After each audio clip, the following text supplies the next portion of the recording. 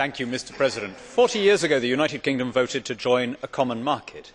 I am not sure we understood then, and I am not sure even now, after 40 years, that we fully appreciate the distinction between a free market and a customs union. A free trade area means that goods and services and capital circulate without restrictions. It is the kind of deal that Switzerland enjoys with the European Union, and one cannot help noticing that the Swiss seem to be doing pretty well with it. In a customs union, of course, you are dragged into a common commercial policy and a common external tariff. It has particularly been disastrous for the United Kingdom, the country which did the highest percentage of its trade without the EU to non-European markets. We are linked into a market of similar industrialised economies, having cut ourselves off from our natural hinterland of producers.